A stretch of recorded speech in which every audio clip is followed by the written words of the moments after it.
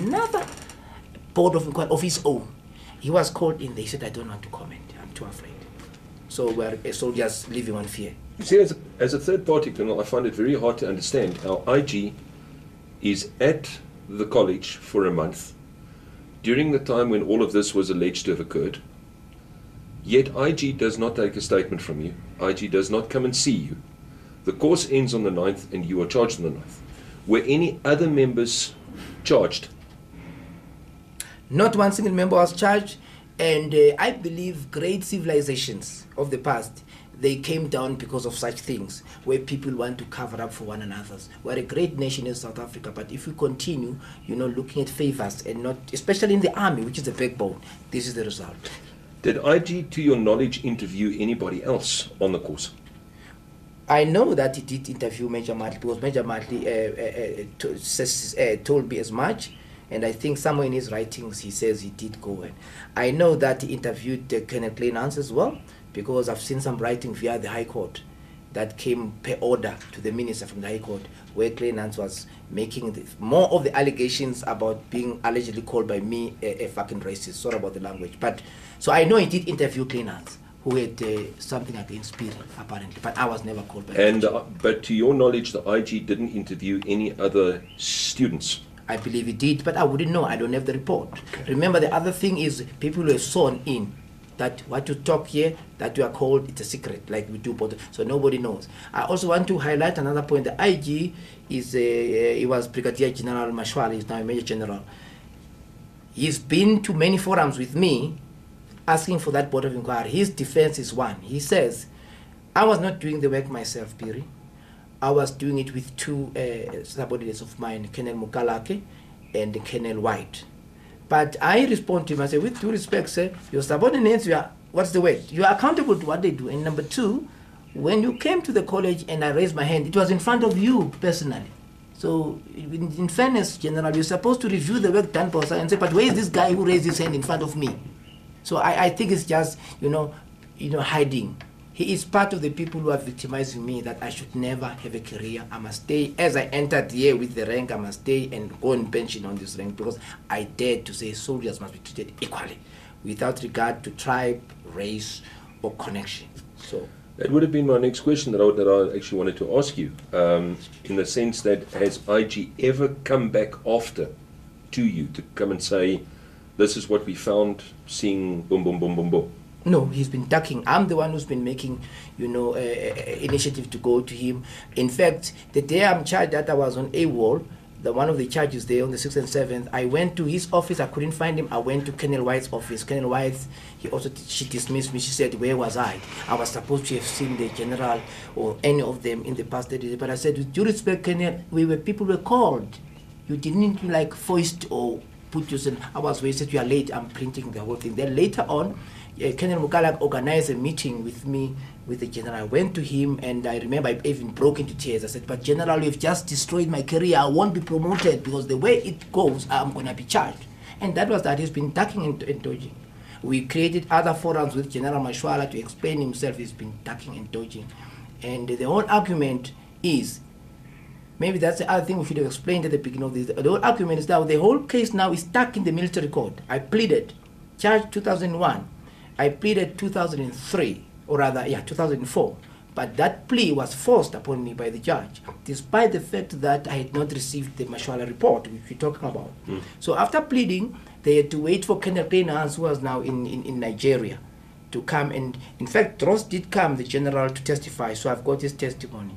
In the letter that I'm attaching to the commission, to President Zuma, my commander-in-chief, and the minister, I've attached some of the court procedure. They've testified against me. But then, when the third and last witness had to come, Kleinhans, they had to postpone, he wasn't there. So the High Court, then when I went to the High Court to say, look, this is going to be unfair, then the High Court ordered the minister to stop the content until they give me the board of inquiry. In this meantime, I'm sitting here, no promotion. Every time I said promotion, they say, hey, you got a cloud hanging over your head. Just to give a background. Can I get in there? Certainly.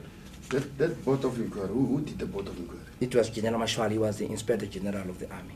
The Inspector General did the board of inquiry himself? How would I know? All I know, he said, I'm here in front of you in the course. I'm here to have been sent by Chief of the Army, General Ramano, to investigate what's going on. That's when I raised my hand. Whether he did it in personal or he delegated, it's neither here nor there for me. I wouldn't know because I don't have the report. Was a preliminary investigation done against you? After the inquiry done by General Mashwala, then General Trost did his own preliminary investigation. Because the preliminary investigation now, as you have to, the person who's doing preliminary investigation, you have to call witnesses and yourself now, because now you must sit there, they must give their statement, you must ask them questions. Yes. Did that thing happen? It did happen with one major Bosov, Karina Bosov, but right there when I was with her, I asked of her to get the board of inquiry of General Mashwala, and it was never given to me. But now through the High Court, Colonel, I've also discovered that indeed she did go to the office of Mashwala, the prosecutor, and they gave her, there's an affidavit done through the High Court by Colonel White herself, who worked with Mashwala, that they gave her some documents of that investigation of Mashwala. But she never gave them over to me during that PI. But a copy of a preliminary investigation, did they give it to you? Yeah, it's part of the, it's part of the, I do have it. Although I've always expressed my dissatisfaction that it's incomplete. Because before you appear to court, at a court martial, you have to get your preliminary investigation document, so that you must give it to your defense counsel. Yeah. You must study it before time, so that you must present the defense during the trial. Did you get it before the court martial? Maybe we should go back to definition by PI.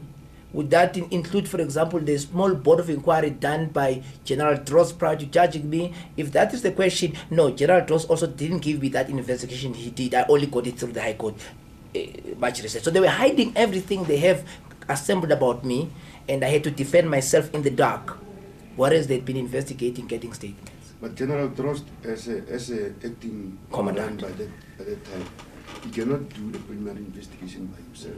Yeah. Maybe that's where the definitions come in. Maybe that is the major Karina If tell somebody to do a preliminary investigation, it could have been done by people from the law section. Yeah, it was done by, let's call it Major Karina Bosov, but there was nothing with Major Karina Bosov, anything on what the Board of Inquiry ordered by General Dross. It wasn't part of that. Only learned about much later through the High Court. There was nothing about the report by General Mashwala. Even today, I still don't have it. That's why the trial is still stalled through the High Court order in the military. It can't continue. At the end of the day, I'm sitting here now. I'm 50. I'm going to go on pension with this thing hanging over my head. I don't know what promotion is like, but I understand why it happens. Sometimes we think because 94 we got our democracy, now we are relaxing. We need to work hard to build this nation, to defend the gains of democracy. So that would be that. Okay, Colonel, I'd like to come back to the 3rd, the 4th, the 5th, and the 6th charges, the absence of leave.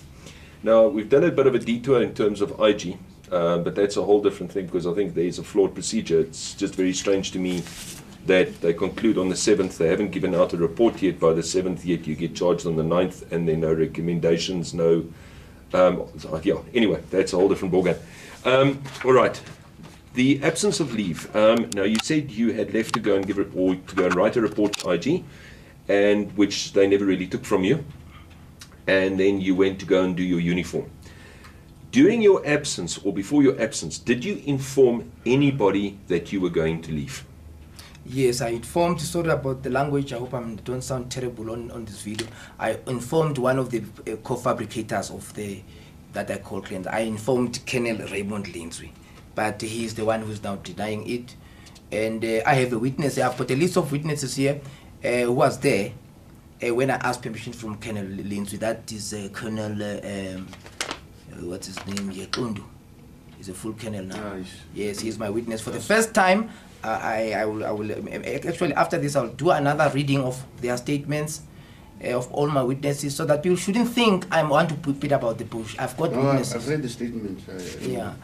Okay, so there was a witness. I haven't seen them, so, yeah. so I'm just pitching it. Yes. I'd like to know, were there any other members absent from the school as well at that stage? Everybody, almost everybody who had a reason to be out of the course was not inside there. because it was we're preparing to close up the. So there were other members that were also not in the lecture room, that were also not in Villabias, and that were also not at the Yes. or on the grounds of the school. Yes, that is true. But I became the person in the limelight for being so-called AWOL, I think for two reasons. One, because of the, this blowing of the whistle of mine. But secondly, by that time, General Dross was looking for me, either to already charge me or whatever. He was also looking for me to explain myself also for that incident within the office of Kenneth Lenans that had happened a month before. So maybe I stood out like a sore thumb because he was looking for me. Are you aware of anybody else, if I may ask, are you aware of anybody else that was also charged for being out on that same day? There was nobody who was ever charged on that cause for anything. Ooh, except you? Except me. On the 9th? On the 9th, I was charged with the 9th incident. At the same day, everybody was packing bags going for home. The So was other finished. people were also going to do their uniforms. Oh, and yes, they indeed. were also out In on town fact, bus one of and- my witnesses, Brigadier General Rebecca Hadebe, one of my witnesses, he in her statements here, which I'll read when everybody's gone just for the record, says she was also out to do. She's surprised why I had to be singled out. But they were not charged. She was not charged because everybody had permission. It was a blanket permission. Go and prepare your mess dresses. The chief of the army was going to be there to give certificates. Incidentally, I'm also charged for not being there where the chief of the army was going to give certificates. But then I was not going to be getting the certificate because I had failed the module. So I did not have to be there. But I did attend still, but still I'm charged that I was not there. It's a whole fabrication. Now, this particular fabrication was done between, I suspect, Kenneth Lenans and one of the instructors there, Major or Colonel Dinah. She was a white lady there. I must mention the colors so that we don't get confused. This is the woman, by the way, when I'm told Kenneth Lenans was confronting Raymond Lindsay for sleeping with the student Bobelo, and then Raymond Lindsay would say, but you two are buddy-buddy with Colonel or Major Dinah. Can we assume that you're also sleeping? Because he was denying sleeping with the student. So I have a feeling that's why Major Dinah could have the guts to assist and say I was absent on a parade where everybody saw me. In fact, as I entered the way I was not supposed to be there, I stood there because I had no sitting because all were numbered. Students, when you complete that course, it's a big, it's a show pump and all that. So they were numbered, number what and what, for people who get certificate. I was not having a number because I was not connected. So I stood there, Lieutenant Colonel. I had to walk to Colonel Diana and say, ma'am, where do I sit? I know I'm not getting, but I'm charged that I wasn't there. That's how fabricated the whole thing is. Okay, just to clarify for myself, sir, from what time until what time were you away? Maybe for half the day. Because remember now, I asked from Colonel Raymond Lindsay, because there are 2 days involved here. There's a day when we're doing the masters, there's another day between the 6 and 7 where I had to go to submit a statement, or prepare a statement rather, at home, with the permission of Colonel Raymond Lindsay.